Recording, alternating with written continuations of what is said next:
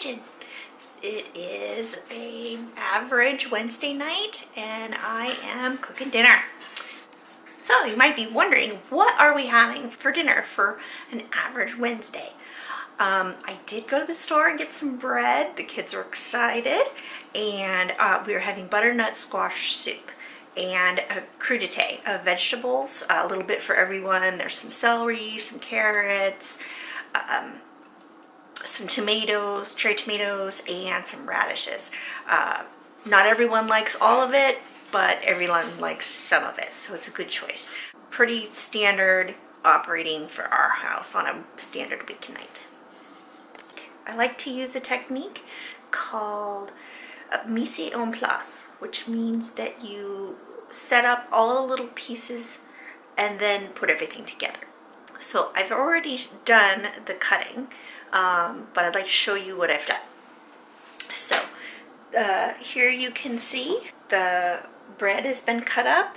I just bought it at the store and it's ready for a little bit of butter. And here I am cooking some butternut squash soup on my induction stove. So I spent a bit on my induction stove. The beauty of an induction stove is that it's a magnet, and so it's not radiant heat.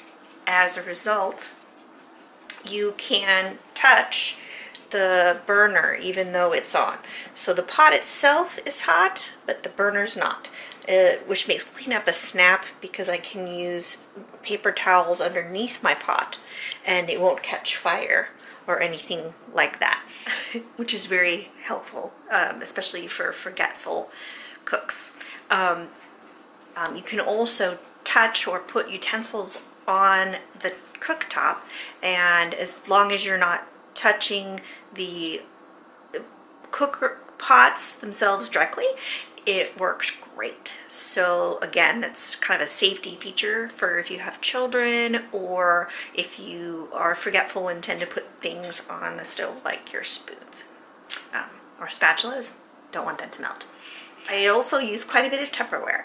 So one of the things that I really like is called Fridge Smart, and it is ridged bottoms and it has particular holes for airflow, and so depending on the type of vegetable, you can put it into these containers and open 1, 2, or no of the airflow buttons, and then as a result what you'll get is vegetables and fruits that last a lot longer than they would in the refrigerator.